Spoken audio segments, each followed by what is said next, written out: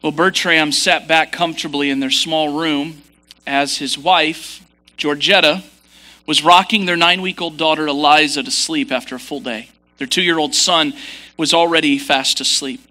You know, every parent dreams of setting up their children for success in the future in any way possible. And that was largely why Bertram had made the decision that he had made. In just a matter of days, everything about their lives was about to change forever. He knew it wouldn't be easy, but both he and his wife felt that the challenge lying before them was worth the risk because they knew they wouldn't be doing it on their own. See, Bertram and his wife had made the decision to pack up everything they owned and relocate their family to Wichita, Kansas. There, they had friends and family that could provide more significant work and a better income for their young family. So 25-year-old Bertram and his wife Georgetta chose to pack up everything they held dear and make the move. Now, little Eliza was only 9 weeks old, but they felt now was the time for this transition, even though it might be a dangerous time to travel with the baby so young. The first few days of the journey to their new home was wonderful and exhilarating. After all, the room they got to stay in, it was brand new. I mean, it had just been built. It had just left the shop. I mean, everything had that new smell. The hallways, the walls, even the blankets and the pillows had never been slept in before. Everything. And there was so much to do there. They would never get bored in such a place. You would also be able to interact with people in the hallways, literally from around the world. All of that changed, though, on the 4th day. That night, as Georgetta was trying to put Eliza to sleep, sitting there with great anticipation about this new future they were building for their kids, all of a sudden, Bertram felt a strong jolt. The kind of thing that you would never anticipate feeling, especially here, especially where you were, especially where you were traveling to. So Bertram, slightly alarmed, walked out of their room and down the hall and was gone for a few minutes. Georgetta waited patiently with the children, not sure what to do next, until a few minutes later. Bertram burst through the doors, noticeably shaken, instructing his wife immediately to wake the children and get them dressed because they had collided with something. And Bertram knew that the room they were staying in, even though because it was third-class quarters, it would be the most dangerous place for them to be if the worst-case scenario played out. So this husband, this father, thinking about his family, was determined to get them on the top deck as soon as possible. Now, originally, they'd purchased tickets to travel from London to New York City on board a ship called the Adriatic. But due to a strike that was happening and limiting the amount of coal that was available, instead, they traded in their tickets for a room on the newest, most exotic luxury cruise liner ever designed, ever built. They were aboard the maiden voyage of the unsinkable ship, the Titanic. Bertram led his wife and 2 young children to the top deck, where the lifeboats were just beginning to be deployed and filled with passengers out into the frigid water below. And because Bertram acted so quickly, his wife and children were 3 of the very first to vacate the doomed vessel. But Bertram was not permitted to board the lifeboat with his family, even though the first few lifeboats, when they were released and launched into the water, were only half full at best. The priority was getting the women and children to safety while the men waited, hoping for an emergency ship, the Carpathia, to come in time to rescue them.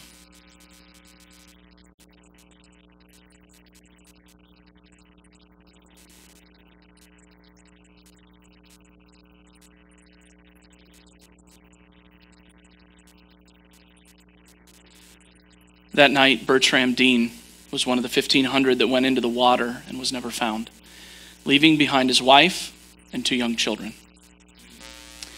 You know, I remember 22 years ago when the movie Titanic came out, just a gripping, compelling visual of something that happened now 105 years ago. And the way that the story played out on screen was just dynamic. I remember at that time I knew about the Titanic, but I didn't know much about the Titanic. And in contrast to many movies that are often made based on a true story, there was so much about the film version that was incredibly accurate. And it was a movie that both then and now, for many people, it's incredibly moving. Now, it's been 22 years since the movie came out. So if you didn't know how the movie ended and I just ruined it for you, that's your fault, okay? You can literally find a video cassette of this film. I think they have to stock it at every thrift store in America for about 50 cents. So, and on Wednesdays, I think you can get it half off. So for $0.25, you can find, you remember the dual cassette 2-tape of Titanic?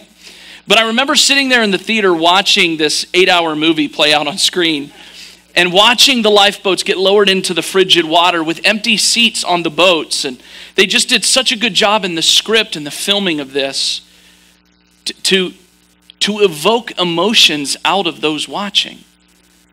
You can just feel the desperation of humanity's hopelessness, just the knowing that so many would drown in the darkness.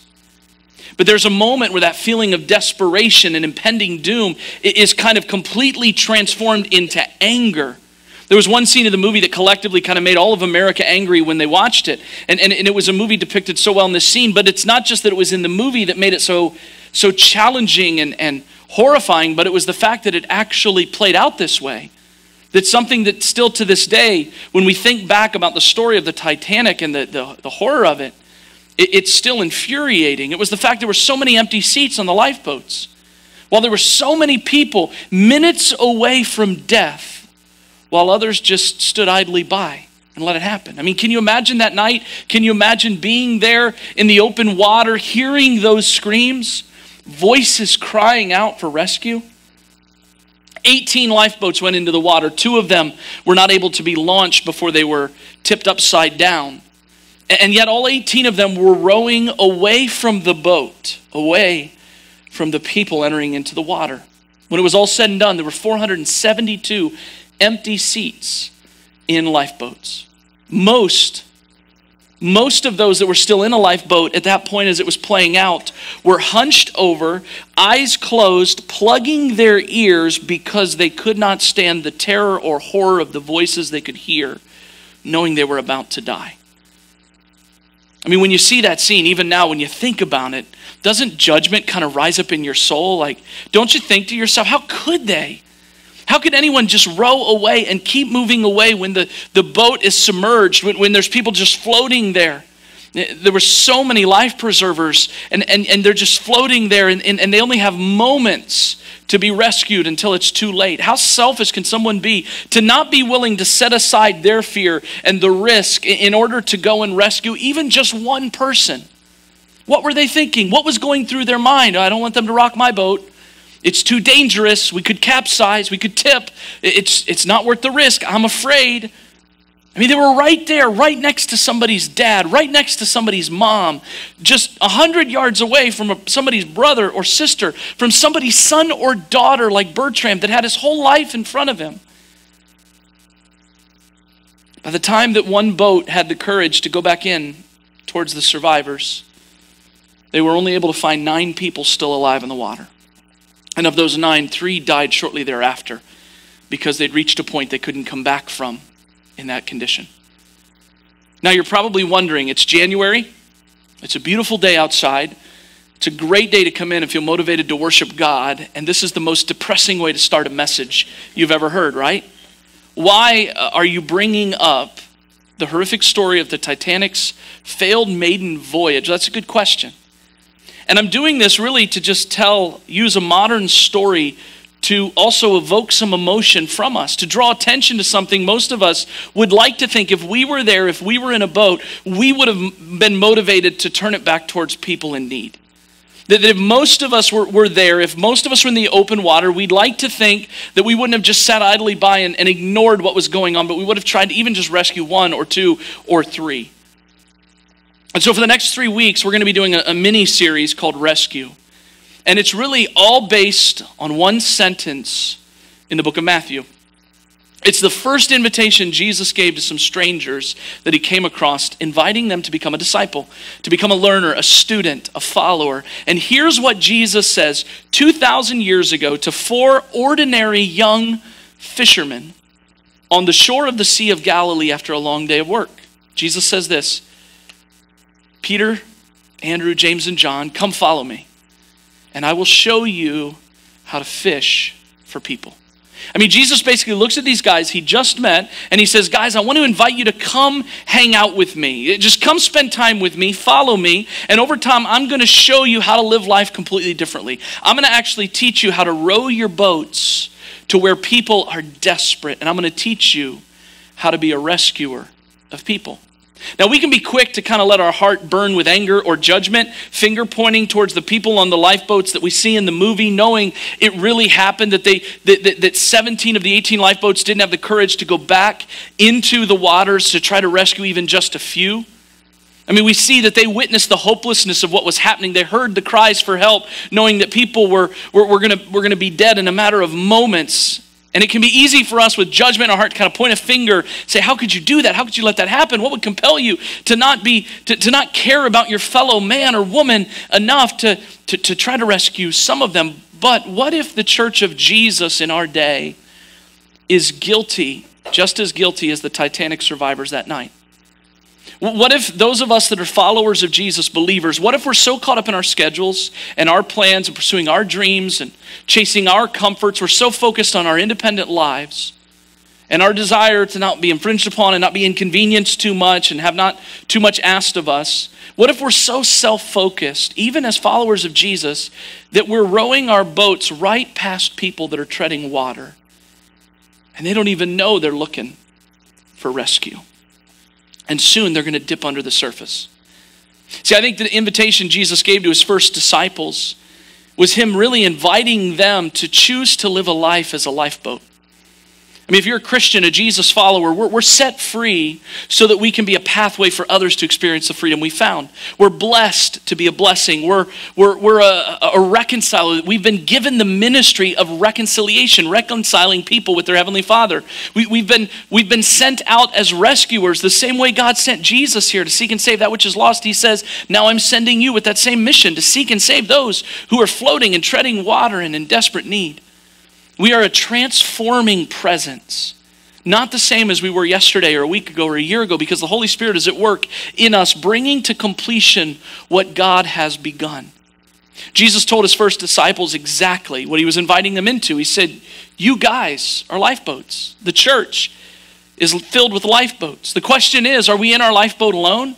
Rowing at our own pace, doing our own thing, not wanting to be inconvenienced too badly? Or are there other people that we've kind of invited in for the ride? People around us that we can see they're hurting, they're questioning, they're doubting, they're wounded, they're broken, they're struggling, they're desperate, they're searching. And those things may be latent under the surface where they don't even realize how broken they are, and they don't even realize how much they're searching. They don't even realize how desperate they are right now. But we can see what God is up to there. The beautiful thing about this invitation that Jesus gives to his disciples is he not only tells them who they'll become if they follow after him, but he also tells them how this will happen. He says very clearly, I will make you fishers of men. He doesn't say you're going to figure out on your own how to become this. He says, no, I'm going to show you. My life will be a model for you of how to point it in the direction of a new destiny to fish for people. Jesus really takes the guesswork out of it for us, because we don't have to figure out, well, how do we do this and how do we get there? And we just get to do it like Jesus did it. And before you kind of get overwhelmed with like, well, yeah, but Jesus was God and he knew all the mysteries of the universe and he always knew what people thinking and feeling, like I don't have that. But before you go there, before you feel guilty for not talking about Jesus more with people, or before you feel ashamed for not offering to pray with people more than you do, and before you hang your head as like, God, he's probably really disappointed in me. Hold on, don't go there. For a moment, I want to show you how Jesus brought people into his lifeboat. I mean, just look at it. Look at it here with the first four disciples he invites. This is so easy. And it's something that if we're honest, we're already doing this. We're already doing what Jesus has shown us to do. We're just not doing it with the intention or the desire that aligns with the heart of God. And so in a way, I'm kind of giving you permission to kind of look at your relationships maybe differently than you ever have. I mean, when you look at all the people Jesus interacted with, from Jews to Greeks to Romans to Samaritans, when you look at the people that were like the elite class, the officials, to those that were peasants, from the educated to the uneducated, from the wealthy to the poor, from those people that society deemed as morally bankrupt to those who were kind, generous, good people, No matter who it is Jesus encounters or engages, he shows us how he rows his boat up next to people. And this is what he does. He listens to those who didn't feel heard. He looks into the eyes of those who feel like they've been looked over. He wrapped his arms around and held those who had felt isolated, some of them for years. He touched those that were considered to be untouchable. He encouraged those who were incredibly discouraged. He comforted those who were deeply afflicted. He told stories of hope to the hopeless. He listened to the stories of the hurting. And he shared what he had with those who were in need. He didn't have a lot of money, but by the power of God and the work of the Holy Spirit through him, he gave incredible gifts to those in need. In fact, we even know he partied with those people. He hung out and spent time with the people most religious people wouldn't be caught dead around. See, Jesus gives us an incredible image of what it means to invite people into our lifeboat. He gives us an invitation as his follower to go fishing for people. An invitation to help him with the work of rescuing. We don't really bring people to a rescue. We don't transform them. We just we're kind of the boat that brings them to safety. We bring them to Jesus. And he's the one that does the work. All we do is kind of pull them up out of the water, and then he begins to go to work through us. Where people who don't know Jesus can meet Jesus through the body of Jesus, the church. If we're willing to do what we read in our worship time from Ephesians 5, make the most of every opportunity God gives us. I want to share something with you that's incredibly practical, and I hope you might consider it, because I think this is a tool that has the potential to kind of unlock your heart in some pretty big ways. And like I said, it's not really to change anything you're already doing, but maybe to change the why you're doing it. Because most of us would say we have relationships with people. Are they as intentional and focused as they could be? And do we recognize the opportunities God has placed before us? So if we look at the model of Jesus, I want you to look at the screen. Jesus did this combination of invitation and challenge. The invitation you kind of see is the green line that's vertical. Challenge is the horizontal line. And so this creates 4 quadrants. And if you're aware of all of like growth trends and stuff, you want to go up and to the left, right? So the bottom left quadrant would be like the weaker areas. The top right quadrant would be the stronger invitation, stronger challenge. Now, Jesus always began by inviting people into relationship. He says that right here in Matthew chapter 6, right? He says, come follow me. He basically says to these guys, hey, come on, let's hang out. Come hang out with me. And then there's going to be something transformative that's going to begin to happen as you experience challenges later on. He basically says, I care enough about you to get to know you. And I want you to get to know me. More than that, I want you to get to know my Father through me. We have to recognize that the invitation that God has given to the disciples to fish for people is they don't have to fix anybody. We don't have to fix anybody. We don't have to try to convert anybody. We can't convert anybody anyway. We aren't trying to do anything other than just love people. I mean, that's the greatest commandment. Love the Lord your God. And the second is like it, love your neighbor as yourself. Just love God and love people and let the Holy Spirit have it from there. And he'll do it. He'll open doors. It's recognizing that every person on the planet, man, woman, and child, is a child of God. They're our Heavenly Father's kids. Some of them on the planet are reconciled with their Heavenly Dad. Others are estranged from their spiritual family. We don't even need to know how to bring clarity to all of that. We just got to be willing to love them. And so we do this on a regular basis anyways, and we also don't need to be taught how to engage someone in relationship. So sometimes like, well, how do we evangelize and how do we share our faith? And you know what? The Holy Spirit takes care of that. All we have to do is love people. That's it. We just have to be willing to say, hey, let's get coffee. Hey, let's go get coffee. Hey, I'll tell you what, why don't you guys come over to our house for coffee? Hey, why don't we go out to dinner? Why don't you come over to our place for dinner? Sure, we'd love to go over to your place for dinner. Let's do something together, right? Let's go out to dinner because we're not very good cooks anyways, right? Let's go out and eat. Let somebody else make it. And we want to treat. Oh, you want to treat us? That's great. Thank you. Let's go do something with our kids together as a family. Let's go see a movie. Let's go see a show. Let's go see a concert. Let's go to a ball game. And then let's do all those things all over again more and more times. I mean, Jesus, that's what we see in him. He just invites people to do life with him, and they begin to change. He invites people into his lifeboat because he knows that his Heavenly Father sent him here to seek and save those who are treading water. or drowning. But it starts with an invitation.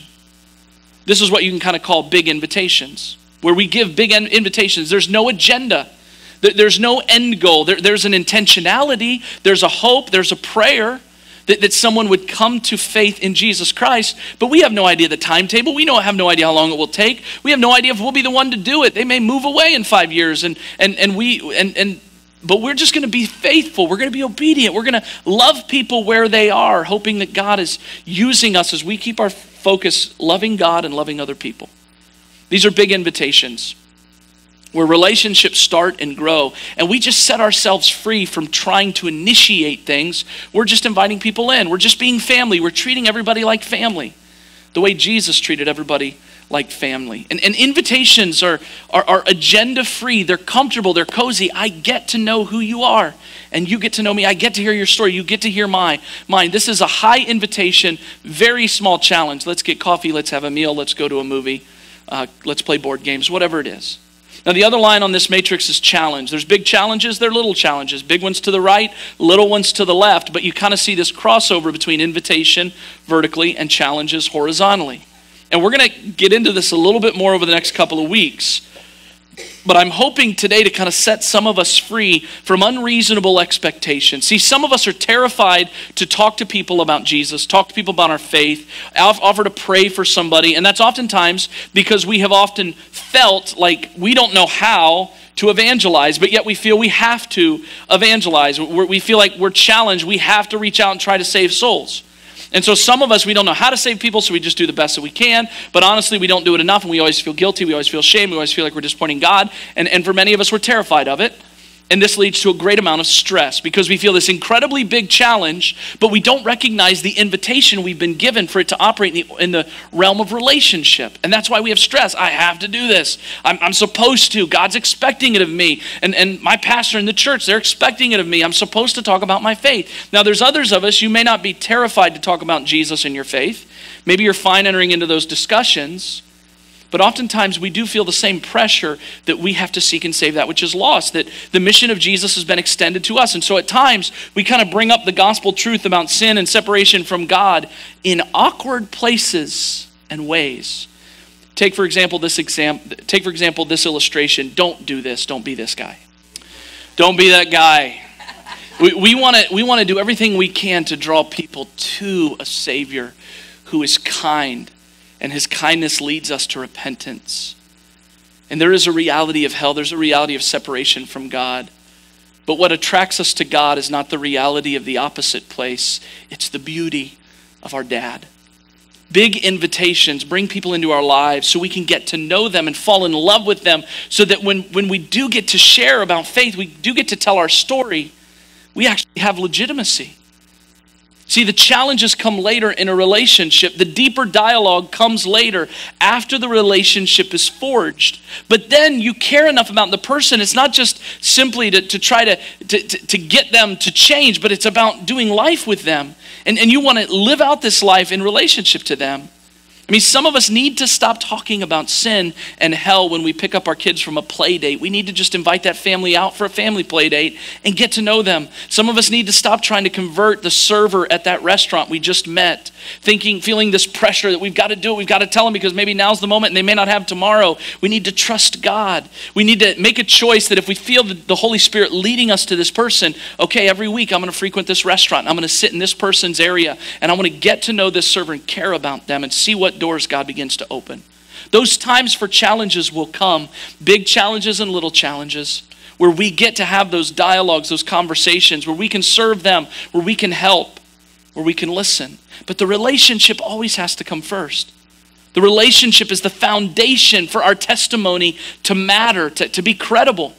I mean, us caring for people is what gives our testimony credibility. If all we're doing is spouting off what we think we know, without people experiencing how much we care, it doesn't have leverage or influence.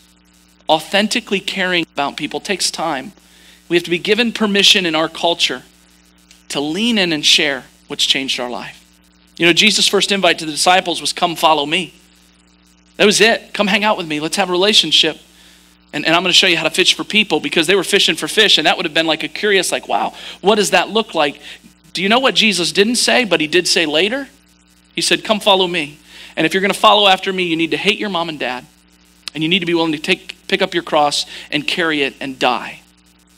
They would have said, yeah, we're good with our dads fishing. That's a good plan. We'll just stay here, right? That came later, the challenge. The initial invitation was relationship. Get to know me, get to know my Father, find out who I am and why I'm here. That the Messiah God has promised has arrived. And see how that begins to change your life. In the same way the Holy Spirit filled Jesus, empowered Jesus, and revealed to people around Jesus who the Father was and the truth of Christ, the Holy Spirit can do the same through us and point people to Jesus, draw people to Jesus. But there's two other quadrants in this matrix. The one there on the bottom left that has some text in it now. Some of us may hear this, and the truth is you may be bored in your faith. Like just complacent and coasting. And you may not be forging relationships with much of anybody, inviting them into your life.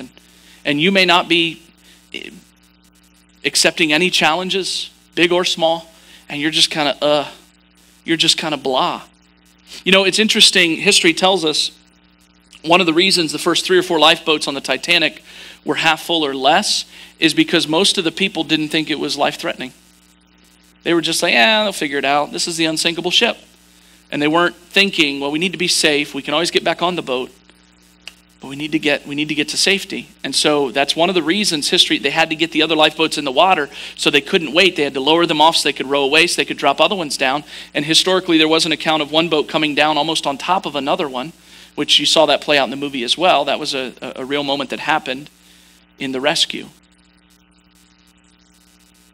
But boredom happens when we're just complacent. When we just take things for granted. When we're just going through the motions. And we're not living life on life with people. Maybe just living Sunday to Sunday. Showing up to worship gatherings when it's convenient in your schedule. Not really accepting any challenges. Maybe not practically looking to walk in greater levels of faith or trust of God.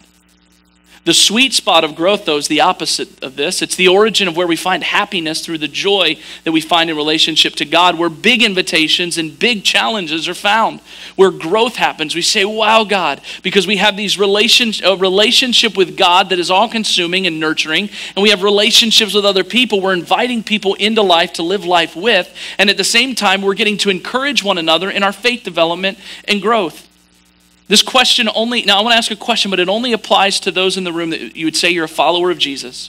I want to ask you just a question, rhetorically, you don't have to answer me, just think about it. Do you believe Jesus is the only hope that people have? Do you believe, well, let me use the Titanic illustration to kind of help you. Do you believe, knowing how history played out, the Carpathia was 4 hours away from getting there to rescue. The boat sank, I believe, in 80 or 90 minutes. It was very quick from the moment of impact to the moment when the Titanic was under the water. Do you believe that the only chance of rescue the people in the water had were lifeboats? And the bottom line was there wasn't enough lifeboats. There was only 20. It should have had 48. For everybody on board. It needed 20. The only path they had to rescue was the lifeboats because the Carpathia would not be there. There would be nothing else to get to those people in time. Do you believe Jesus is the only source of hope and rescue people have? Because that's what the gospel makes crystal clear. There is no other path to God, no other path to heaven, no other path to reconciling with our Creator than that through Jesus Christ, his life, death, and resurrection. That's what the gospel declares, unequivocally, without question. And so if you really believe Jesus is the only hope people have, the second question we have to ask ourselves is, do we really care enough about people that are floating in the water around us to share with them about the hope we profess? Or are we just kind of waiting for some other boat maybe to row close to them and they can handle it and we can just kind of keep rowing our boat where we want to go? I mean, Jesus spent a ton of his time with people that were not interested in church at all. Which is a good thing for us because we live at a time and in a culture where most of the people in our lives don't really have any interest in church either, right? I mean, I would guess most of us, or the people we interact with on a daily basis, they're not really interested in church stuff, right? I mean, you can kind of nod along with me, right? They're not interested. And yet what do we often do? We keep inviting them to church stuff that they already know they're not interested in. It doesn't make a ton of sense. But what we do know people are interested in, especially at a time in which social media is causing people to feel more isolated and lonely than ever, is people to go through life with. There's this huge opportunity, this huge open door for God to use. We're willing to step outside of maybe our own agenda and our own calendar and our own schedule and our own desires and dreams. And so I just want to give you permission in a way to be set free today. I know you're already engaged in relationships with people you work with, people in your neighborhood. I know you have great intentions to see those relationships grow, and yet you're kind of locked in this tension that I am. We're so busy, there's so much going on, the schedule's so tight. But I want to give you permission. One, you don't have to invite people to come to church. Let that be a challenge that comes later on. In fact, this idea of coming to church is really bad theology. We don't go to church.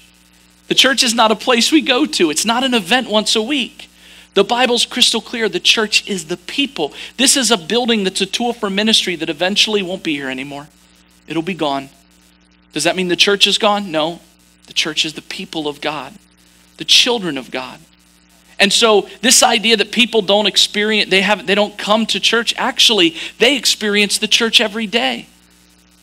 Because you're the church and I'm the church. What's their experience like? Is it drawing them towards God? Pushing them away from Him?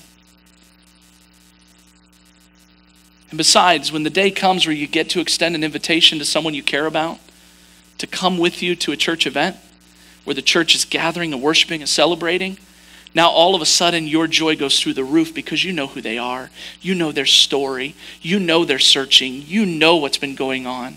You know their burdens. And now you're elated that God's opened the door and they've said yes to explore what God might communicate to them through the gathering of the church. I want to give you freedom. You don't have to try to convince people they're a sinner. I believe that with the number of people that I've talked with that are just incredibly far from God, most people don't measure up to their own standards. So they know if there's a God out there, they definitely don't meet His. So we have to keep reminding people of how they fall short. Most people have so many insecurities and they wrestle with their failure so much as a spouse, as a parent, as a friend, as a son or a daughter to their parents, that they don't need reminded how much they fall short. Now there's a moment and a time that comes where we need to understand we'll never measure up based on our performance. I'm not talking about that. We can be set free from the expectation on ourselves to try to change somebody, to try to fix somebody. I believe the Holy Spirit will open that door, and then when there's a relationship, these people will lean in to ask your opinion, to ask for feedback, to ask for wisdom from you. Because they trust you, because they know who you are, because there's a foundation of love the relationship is built on. We just need to get to know people's stories. We need to love them and love Jesus, and along the way see the doors that the Holy Spirit begins to open through that loving relationship. So there's a very specific reason we're talking about this right now. There's a very specific reason why this mini-series is happening today over the next 3 weeks. And it's because in our culture, there is a huge opportunity coming where we can actually use our living rooms and our kitchens as a lifeboat in a very, very practical way with people that we've had great intentions to engage relationally for a very long time. And it's Sunday, February 2nd, Super Bowl Sunday.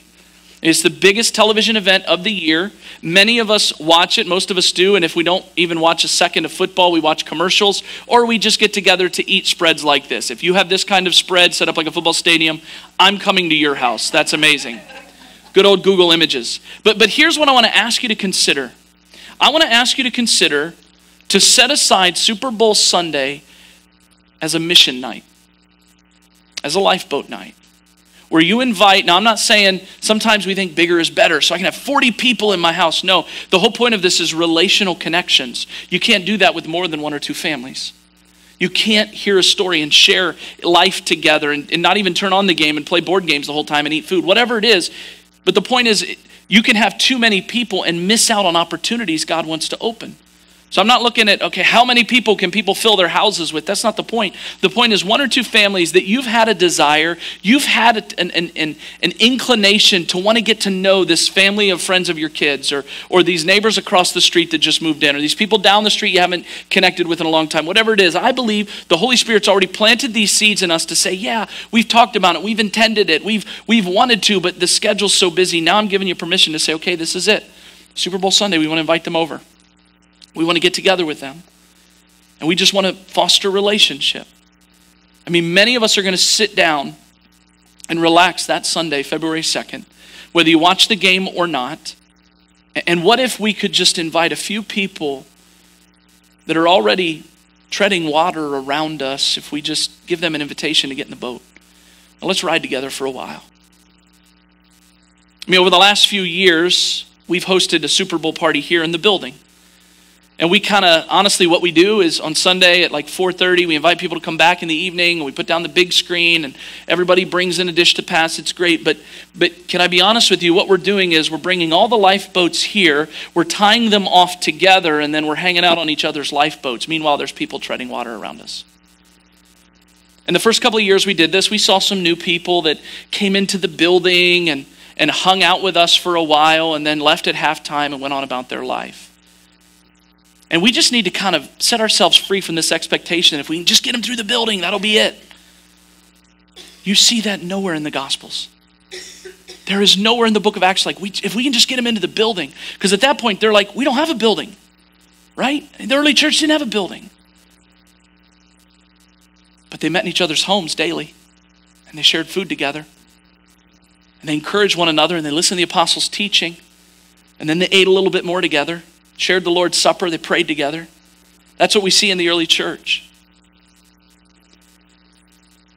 Would you be willing to just say, hey, my living room, my kitchen can be a lifeboat, and we'll just see what God does from there? I'm not asking you to do a Bible study during halftime. I'm not asking you to read something awkward that makes people feel condemned in their sin during, the 2-minute warning commercial break before the halftime. No, just hang out and live life. Don't try to convince them of anything. The only thing is to just love them where they are, just like Jesus loved us where we were before we came into relationship with him. There's no agenda, there's no end game, there's no timeline. This is not, we got to try to get them saved by a certain date. No. This is just, let's see who's leaning in for relationship, and let's see what God might do. Because we have to start with invitation. And we have to invite them into our life before we can ever invite them to faith in Christ, especially at a time in which our culture is so speculative of organized religion. They're so speculative of the church. They're so speculative of Christians. They've got to experience our love, our generosity. Let's not be content just rowing our boats away from a drowning generation in our time, in our towns, in our schools, in our workplaces. I mean, people are barely keeping their head above water all around us, and they don't even know the darkness. They don't even know the damage they're causing to themselves. And God has placed us there. Where you live is not an accident. Where you work is not an accident. How old you are is not an accident. The relationships you have are not an accident. The people that irritate you in your life are not there by accident. And the reality is, Sunday, February 2nd, you have to eat anyways. Why not invite some people over to eat with you? What could happen in the next couple of years if a bunch of Christ followers decided to just open their doors, the doors of their heart and their soul and their family, to invite some other people in and see what the Holy Spirit might do? If it's not an accident where we are, and if we recognize we're not alone, but the Holy Spirit empowers us, if we recognize he's placed us there, where we are, around the people we are, for a purpose, what could happen? I want you to just bow your head and close your eyes, if you would, for a moment. I want to read through Ephesians 5:14 through 17 one last time, but with the context of what we've talked about. We read this during our worship time.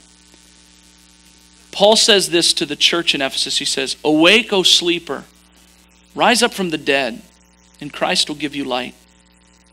So be careful how you live. Don't live like fools." Right? Don't conform to the pattern of this world. Be transformed. The pattern of this world is crazy, busy, never any space, never any margin. He says, don't live like fools, but live like those who are wise. Make the most of every opportunity in these evil days. Don't act thoughtlessly, but understand what the Lord wants you to do. Lord Jesus, we need your help. Show us what to do, God. Show us what next. Father, I pray over each person that's here. prayer over their heart and their soul. Lord, I know there's some here today that love you and have a faith relationship with you. And God, maybe they've felt this burden of pressure and stress related to sharing their faith for a long time. And maybe this is the first time they're kind of feeling some freedom that they can just love people. But they can also be intentional to pray that through the relationship that the people in their life would be drawn to Jesus. Lord, I pray for those that might be considering this very, very simple invitation. That on Sunday, February 2nd, we're not going to have an evening service. That the whole focus of that night is to be missional. To just see how many lifeboats might open up around this region of the world for the purpose of relationship and with a central focus on what God wants to do through us in the lives of people that we want to fall in love with. Because they're our brothers and sisters. They may not know it yet, but they are. We trust you, God. We trust your Spirit to move, to work, to lead us. Give us the courage and faith to follow you where you lead. In your holy name we pray. Amen.